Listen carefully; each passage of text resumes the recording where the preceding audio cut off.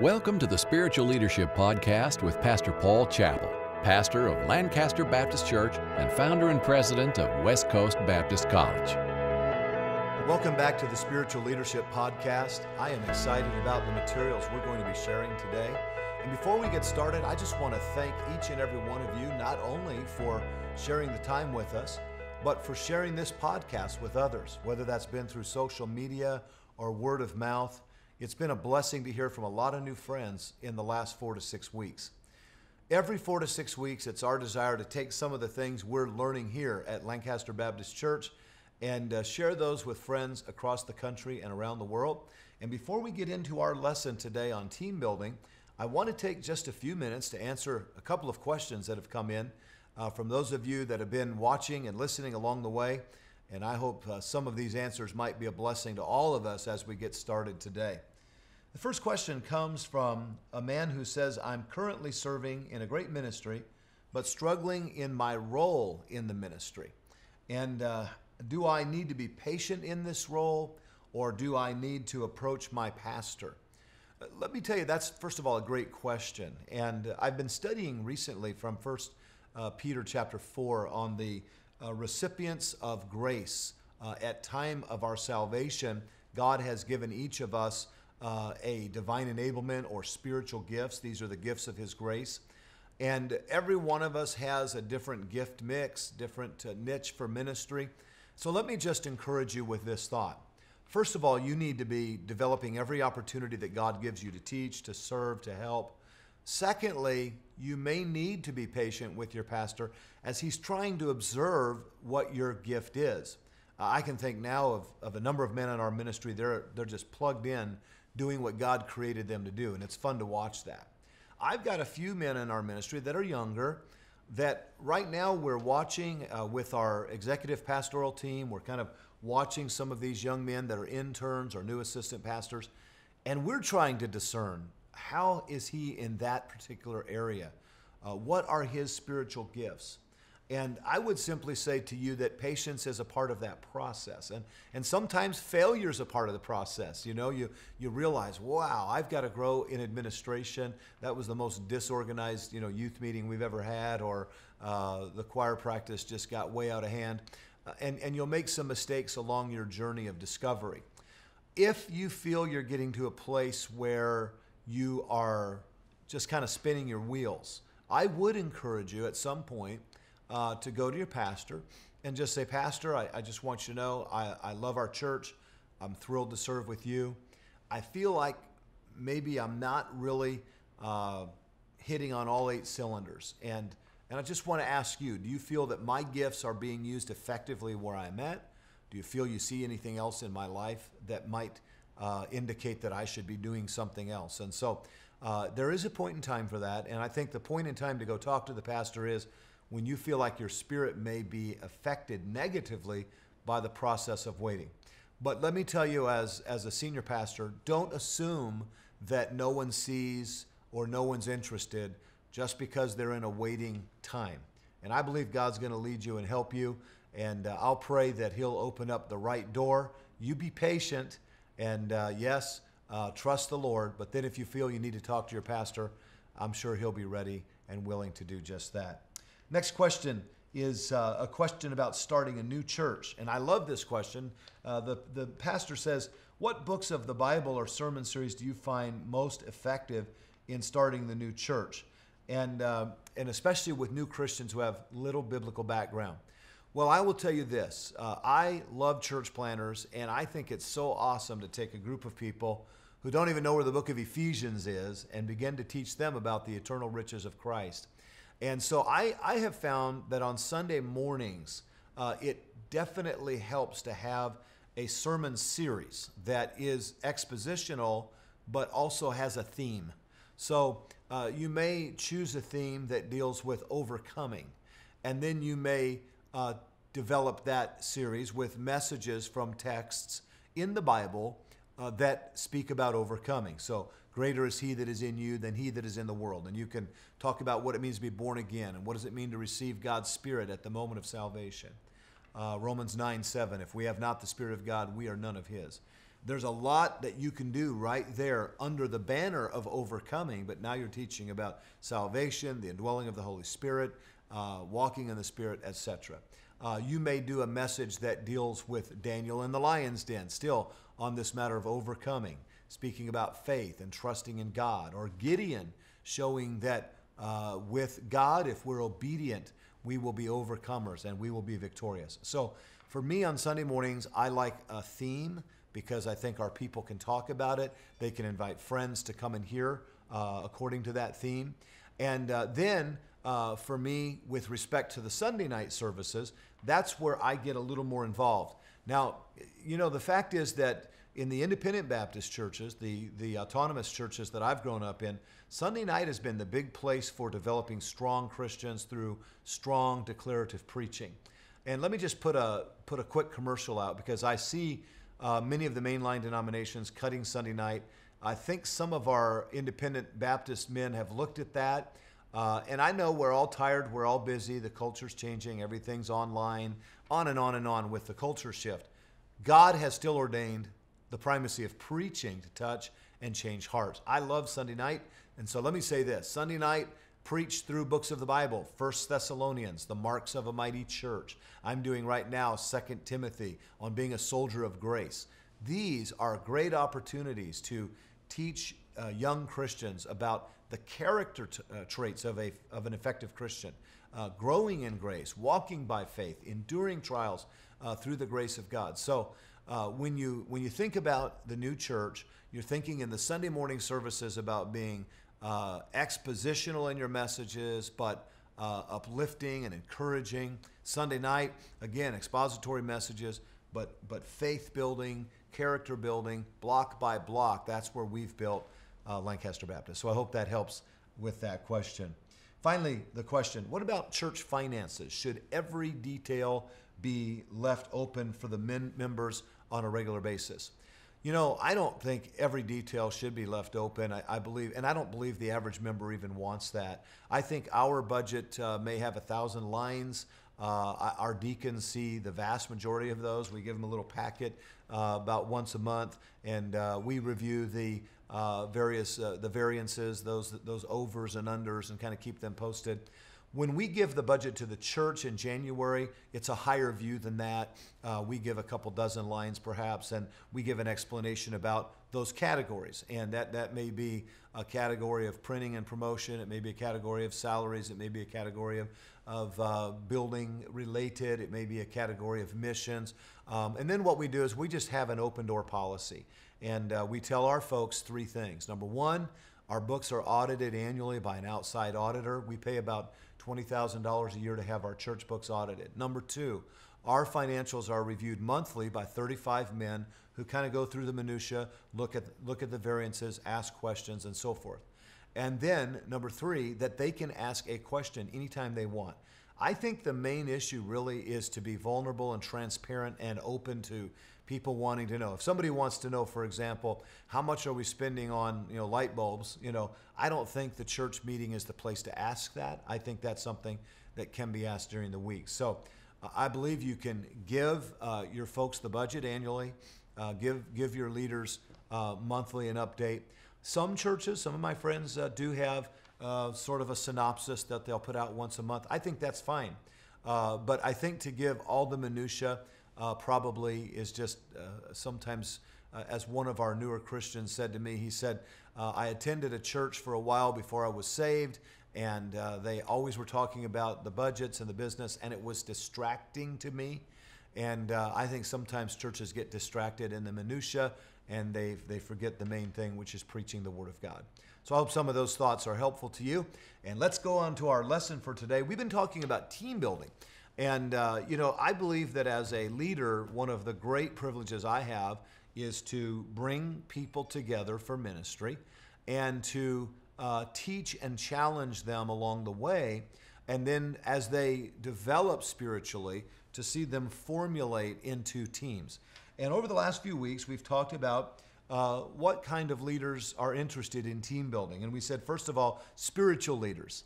A spiritual leader is someone who's walking in the Spirit. He's sensitive to the fact that God is raising other men up. He's coalescing them into teams for effectiveness purposes. And spiritual leaders are men who have a heart to teach others also.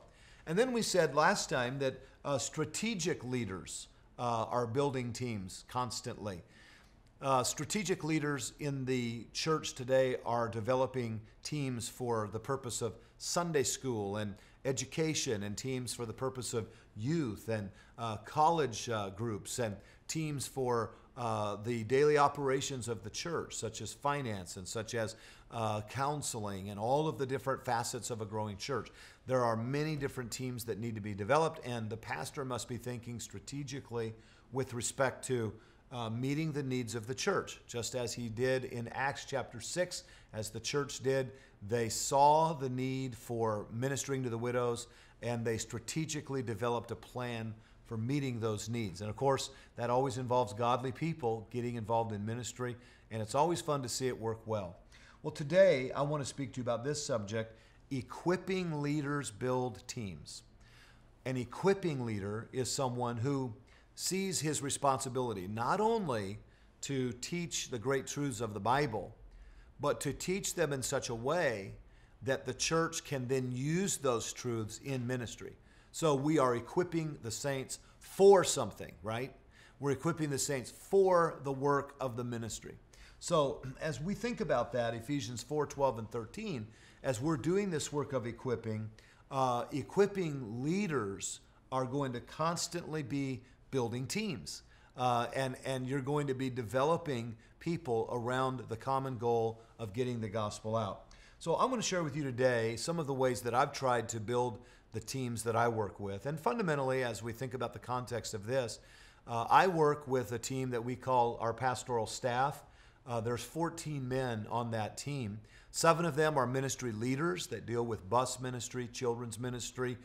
They deal with various aspects of the ministry here. And 7 of those men are on an executive leadership team that actually help me carving out matters of vision and implementation of the program and so forth. And all 14 of us are committed to equipping the saints for the work of the ministry. But my basic commitment to them is to provide an atmosphere and a culture that's conducive toward their development so that they can help with developing the teams all throughout the local church. 70 ushers, 240 nursery workers, 150 junior and primary workers, and 20 or 30 parking lot workers. And all of these different teams, I want to set the culture and the vision so that our ministry leaders and our pastoral staff can help with leading each of these groups. How do we develop those teams? Let me share a few thoughts with you this morning. First of all, you want to develop and equip them with a biblical philosophy. All right, that's so important personally for me. 2 Timothy 3:14, but continue thou in the things which thou hast learned and been assured of, knowing of whom thou hast learned them. Can I just tell you something briefly about leadership development? I believe that we can learn from just about any organization, whether good or bad. I've read dozens and dozens of books on spiritual leadership, secular books, Good to Great, The Advantage, all these different types of books. One of the things that concerns me, and I don't listen to tons of podcasts. I don't have time to attend a lot of conferences as much, but I do sense as I hear tidbits from social media, as I've seen a few either podcasts or listen to certain leadership tapes, it's concerning to me that many of those that are Christian in genre are really not biblically based. I mean, I've heard a few where not one verse was given. And I know that might sound critical, and I may be giving an alarm that some of you have already heard. I really believe as we go off track sometimes for leadership development, meaning by that, outside of the things that we have been taught biblically, that we need to do that very carefully, very discerningly, and probably not to the majority. I can often tell just by observing a pastor's ministry if he's spending the majority of his time in the Bible, the majority of his time in biblically based philosophy, or if he's going more and more offline just for the content that sometimes is derived from a totally secular mindset.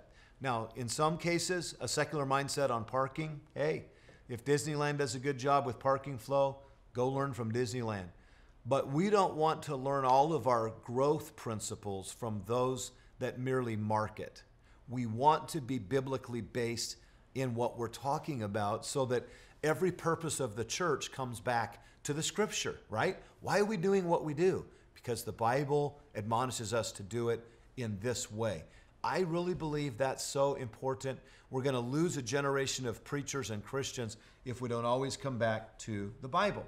So how do we try to accomplish that with our teams here at Lancaster Baptist? Well, one of the things that we try to do is, first of all, encourage our leaders at a spiritual level, whether that is in devotions at each of our leadership meetings, just taking some time for devotions and prayer, whether that's with group reading. Sometimes we'll read a book, 2 or 3 a year, that deal with biblical principles of leadership, organization, clarity, and so forth.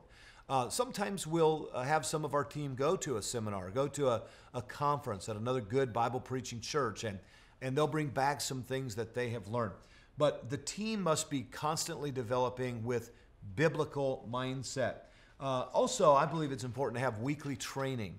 Our Friday afternoon staff meeting, it's informative because we're talking about calendar and what's coming up next. It's collaborative because we're bringing together church, school, college, publications, etc. But it's also a time of development together with biblical philosophy. So we're always teaching lessons. We're always involving our staff in teaching or hearing how that we might grow together in a biblical philosophy of soul winning, discipling, problem solving, dealing with parents, whatever the topic of that lesson is. I also am a great believer in annual retreats. We take an annual all-staff retreat every August where we really come back to the basics. We come back to the basic of soul winning, come back to the basic of servant leadership. And those have been very helpful for us. In addition to that, some of our team leaders will take their team on a retreat once or twice a year. Our executive pastor, Gabe Rule, he may take the ministry leaders somewhere for just a time of fellowship and training. He or I may take our satellite pastors for a time of training. Some of these satellite pastors will eventually take the satellites into a church plant. And we really view this as a great training time for them. Some of them will be a part of our ministry as an extended staff member for many years to come. But in any event, we want to train them, and we want to have a similarity of philosophy of ministry with anything that's attached. Sometimes there's a deviation. Sometimes there's a Sunday school teacher right here on campus or even at a satellite, and we've got to kind of corral that back in. And believe me, when there is a deviation, somebody in the social media world may bring that to my attention before we see it. But rest assured, friend, we're dealing with those things all the time. Why? Because we always want to bring everything back to a biblical philosophy. And sometimes the way we do that is with these team meetings along the way. Another thing that has helped us is to have guest speakers come and speak to the church, and then have them stay over and speak to the staff. Maybe they're going to speak on a Monday, Tuesday. I'll ask them, hey, would you take Tuesday and just talk to our staff about biblical philosophy of ministry? Always working together. We've done some secular training in the realm of time management. I don't have a problem in the world with bringing someone in to talk about how to be more organized, but always coming back to the biblical principles, redeeming the time because the days are evil, etc. So we want to equip with a biblical philosophy. Let me say, secondly, you want to equip your team with joy and enthusiasm. Sometimes I have failed in this area. Sometimes I can become so weary that I'm not exuding just constant energetic joy. I think the best person to remind me of that is probably my wife. And when she is, I normally need to take some rest. Sometimes what I've learned is if it's Friday and I am way behind for Sunday, or I've had a really bad week of counseling, whatever, I'll have one of our men who's had less pressure that week to do the staff training on Friday. And these are just little lessons you learn about yourself. But you need to always remember, people are not attracted to organizations. They're attracted to the leaders of the organization. And we've got to have a right spirit in this training so that we keep things involving the culture of our ministry on a positive way. I've often found that in training folks, one of the greatest keys is when you see them doing something well, to let them know that. The best way to help someone reach their fullest potential is to catch them doing something right. And that's something we want to recognize in our meetings, someone that's done well, someone that's had a victory, that's been a blessing. And then let me say thirdly, we want to be equipping, not only with a biblical philosophy, not only with biblical enthusiasm, but also with a mindset for delegation and succession. You know, I've read different studies, but they say a leader should be giving away about 10% a year of what he does. There should be a delegation of about 10% of your work and involving others in the ministry. And I really believe as we're training, we're also looking for ways to share more and more of the ministry with the team that's coming in. It has been said that we only permanently succeed when we're developing others around us. And we're a church that must be committed to discipling and training and developing others around us. And so in everything you do, be thinking of succession down the road, but in the intermediate time, delegation along the way. It's interesting to note that in every church, there will be people that will move. There are times when staff will move along, perhaps to take the pastorate. I read this quote, I believe, from Peter Drucker. I thought this was interesting about staff transition. He said, inevitably, other organizations recognize your quality of employees and will try to hire them. However, if no other organization is impressed enough with your staff to want to hire them, it may be an indictment of either your hiring or your training process. It ought to be a matter of great satisfaction for you to lead people who would be desired by another organization. You know, the fact is that sometimes people move. Now, I love our staff. I hate it when that happens. But when a church would want someone from our staff, it's a compliment to the culture and the training environment here. A lot of times I'll see different ministries that, because they're not having training, because the pastor doesn't discipline himself to train, they're always trying to get people from other ministries to come to their ministry. And there's a place for that, and we've hired from other ministries as well. But fundamentally, what this lesson is about is it's about being a team leader that's raising up your own team. Let me give you this illustration before we close. We decided a few years ago that we would seek accreditation with a Christian accrediting body for West Coast Baptist College. It is not government oversight. It is not what I thought for many years. It's truly our mission going forward, working with a Christian body that helps us stay on mission and encourages us to have a master's degree teacher in every classroom and a person with a doctorate at the head of each department. Well, we could have gone about that in two ways. We could have gone outside of our ministry and just started hiring somebody simply because they had a PhD. But I was not willing to give up or abandon the DNA of this ministry in order to become accredited. In other words, I wanted people that were soul winners, that loved the local church, that were Baptists, people that were going to be faithful to the Word of God. And so we decided to develop from within. And right now we have 7 men that are closing in on their doctoral work and finishing that up. And we've been working with them on accountability and soul winning. And when they're in a real crunch time, writing a thesis or whatever, and they need a few weeks off, that we bring them right back in, and that we're just maintaining the spirit and the accountability all along the way. It's so important that we continually develop. And yes, one of the reasons is because sometimes people do move, sometimes people need a break. We want to have a deep bench all along the way. Ultimately, pastors must remember every pastor is an interim pastor. When you get around age 50, you start thinking, you know, I've got to have 2 or 3 guys around here that I'm training and watching, and maybe one day they're going to take more and more of a preaching role, and maybe 10 years from now or so, one of these guys might even be the pastor here. And we just always want to be training Timothys along the way. And so I want to encourage you with a biblical philosophy and also with joy and enthusiasm and with a mindset for delegation and succession to be training that next generation. Finally, let me encourage you to do it with modeling and mentoring. Philippians 4:9, those things which you have both learned and received and heard and seen in me, do. Remember that phrase, and seen in me, do. And we must mentor from a platform of respect that platform will be a platform of character, not credentials. So it's not enough to have a college education, but we must, in a one-on-one way, be modeling and mentoring the next generation as we go. And so spiritual leaders are going to build teams, and strategic leaders are going to build teams. And today we've learned that an equipping leader is always building teams, always developing for the next generation leaders that will be faithful. I pray that God will use something from this time today to be a blessing in your life as you develop the teams around you that are needed to reach your city with the gospel. We trust you enjoyed this episode of Spiritual Leadership Podcast.